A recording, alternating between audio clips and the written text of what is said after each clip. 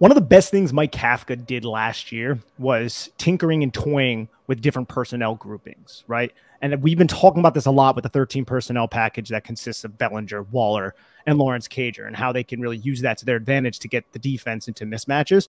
I think they're going to do the same with Parris Campbell, only use him in a way that's like 21 personnel. Because we saw the Giants experiment with that pony package last year with Matt Breida, and they had a lot of success in big situations in the playoffs down the stretch of the year. Can do the same, roll out an 11 personnel package and have Parris Campbell operate in the role that we all thought Wan'Dale Robinson would thrive in if he were to be healthy. And that's kind of operating out of the backfield and the slot, really aligning wherever the hell you need him to be. He can play running back for you in a 21 pony type of package, but he can also be your slot receiver. And to Bobby's point, he can play outside. So I think Parris Campbell, his diversified skill set and his versatility is going to allow Mike Kafka and Brian Dable to really just do a lot of creative things that we might not have seen yet.